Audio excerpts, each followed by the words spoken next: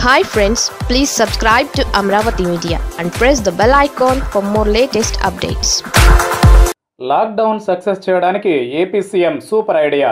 అదేంటంటే కరోనా వైరస్పై దేశం పోరాటం ప్రకటించింది. దేశంలో తీవ్రంగా కరోనా వైరస్ మారుతున్న నేపథ్యంలో దేశం షట్ డౌన్ అయింది. ఇక కరోనా ప్రబలుతున్న దృష్ట్యా దానిని కంట్రోల్ చేయడం కోసం ఏపీ సీఎం ఆంధ్రప్రదేశ్ రాష్ట్రాన్ని షట్ డౌన్ చేశారు. ఎవరూ ఇళ్ల నుండి బయటకు రావద్దని చెప్పారు. మార్చి 31 వరకు ప్రభుత్వ ఆదేశాలు తూచా తప్పకుండా పాటించాలని చెప్పారు.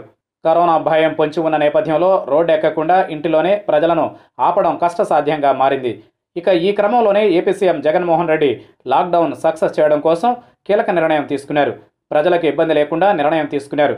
ఇక అంతేకాదు, విదేశాల నుండి వచ్చిన వారిని శత్రువుల్లాగా చూడవద్దని అన్నారు.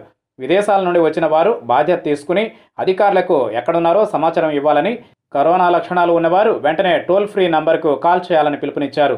ఇక హై రిస్క్ ఉన్నవారు చాలా జాగ్రత్తగా ఉండాలని, ప్రతి ఒక్కరూ మాస్కులు ధరించాల్సిన అవసరం లేదని, లక్షణాలు ఉన్నవారికి దగ్గరగా ఉన్నవారు మాస్కులు వాడితే సరిపోతుందని చెప్పారు. ఇక ప్రభుత్వం లాక్డౌన్ పాటించాలని, ప్రాణాలను కాపాడుకోండి అని ప్రభుత్వం చెబుతున్నా వినకుండా నిత్యావసరాల కోసం రోడ్డుపైకి వస్తున్నారు. కరోనా కేసులు నమోదవుతున్న నేపథ్యంలో మరింత రిస్క్ పెంచుతున్న వారి కోసం జగన్ ప్రభుత్వం మరో కీలక నిర్ణయం తీసుకుంది. ముఖ్యమంత్రి జగన్ తాజాగా జారీ చేసిన ఆదేశాలు అమలైతే నిత్యావసరాల కోసం ఎవరూ రోడ్డు మీదకు రానక్కర్లేదు.